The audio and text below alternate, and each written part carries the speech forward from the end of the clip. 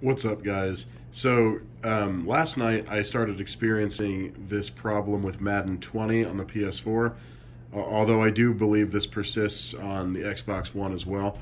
I believe it's just a glitch in the game code. But every once in a while, you are going to have a time when you try to upgrade your players, and then when you do that, your system's going to crash.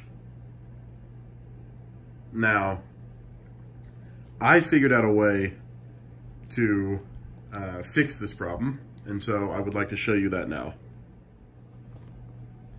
Okay, so I've reloaded my game, and now what you want to do is you want to go into your team and then go to the roster. This is going to be a very tedious process, but it will work. So you want to go position by position and only look at players that are generated by the CPU in draft classes. So if you've got a guy like Marlon Mack, he is not going to be affected by this glitch. But players that are generated like Jack Sorensen, this guy is actually the guy that is affected for me. But if you go through your positions and only go through the computer-generated or the draft-generated players, I guess I should say, and you click on them, you'll go in and it'll update your player or bring him to his menu. So let's see if Paris Campbell has, yeah. So it'll either come to this menu or to the upgrade menu. But once you find your glitched player, so in my case Jack Sorensen, the game will crash. Like this.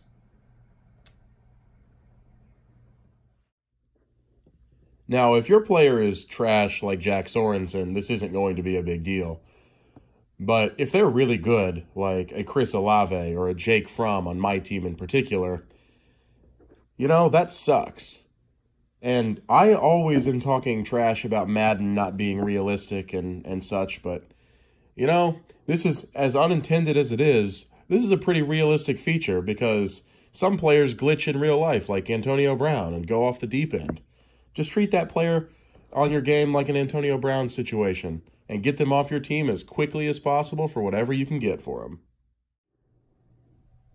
Once you have found your glitched player, what you're going to want to do is, first of all, you need to see if you're over the salary cap or not, because that's going to be a big problem if you are over the salary cap, like I am here.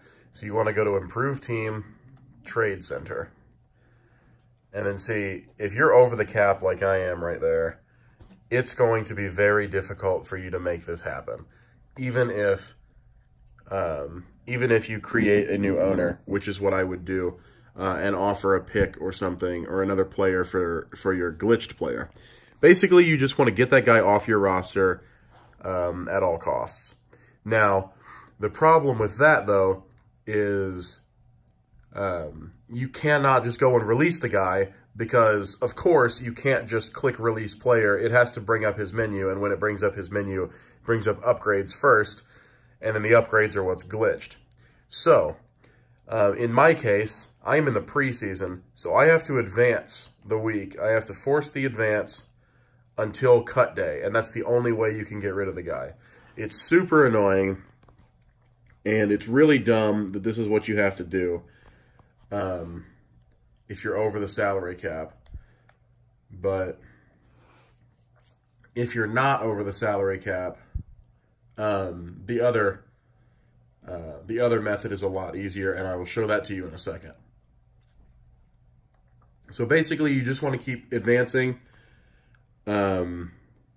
until you get to cut day. And remember, when you go to upgrade players, this shit crashes. But you can either go to your cut players, find your glitched player, and you want to cut his ass immediately. So he's gone. Now, when you go into your upgrade players, it no longer crashes. Now, if you are under the salary cap, which I actually just made a trade. I traded away T.Y. Hilton to the Giants for a draft pick in a separate file so that I can wiggle under the cap here.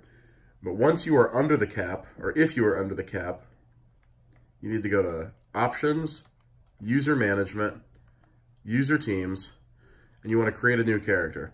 Now, I already have a character as Mark Davis, so I could move the Raiders to Las Vegas, because I thought Madden did that, but it doesn't. Anyway, so it doesn't really matter, it doesn't really matter what team, but you're going to overwrite their owner/coach. And so I'm going to be Freddie Kitchen, or I'm going to be the Browns, and then create an owner, financial mogul. It literally does not matter. You're going to be here for 30 seconds on this other team, but you are going to overwrite their coach if you don't choose owner. And so you want to go to Improve Team, Trade Center, Manual Trade, and then you want to select your team, so in my case the Colts, and you want to find your glitched player, so it's going to be Jack Sorensen. And then you want to offer something that you could actually literally offer anything, because if they're both user teams. So this dude's probably going to get cut by the Browns. So I'm going to pick Darrell Isaac. Actually, no, he's a rookie. I'm going to take this guy, Matt Allen. Submit the trade. Since they're both user teams, as long as both salary caps are fine, the trade will always accept. Now, once you are done with that and you get that guy off your team, go back, Options, User Management, and Retire. It's going to give you a snarky comment about not being able to buy championships, retire from the league, and then you go back to your team, and when you go back to upgrade players, you can now do it.